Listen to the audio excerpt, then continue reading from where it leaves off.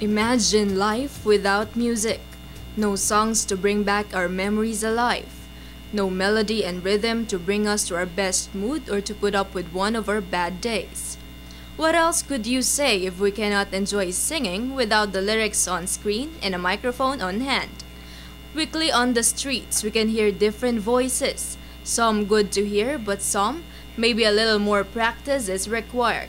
Whatever voice Filipinos have, they sure enjoy the fun and excitement a karaoke machine brings.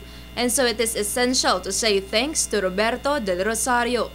Del Rosario has patented more than 20 inventions, making him one of the most prolific Filipino inventor.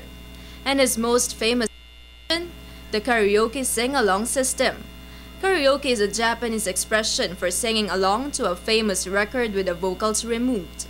Roberto Del Rosario described his sing-along system as a handy multi-purpose compact machine which incorporates an amplifier speaker, one or two tape mechanisms, optional tuner or radio, and microphone mixer with features to enhance one's voice, such as the echo or reverb to stimulate an opera hall or studio sound, with the whole system enclosed in one cabinet casing.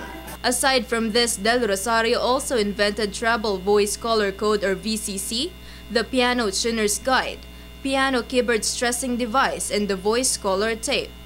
You may not notice, but numerous Filipinos became successful innovators and inventors, a proof that this country also holds best and brightest people who have lived in the whole wide world.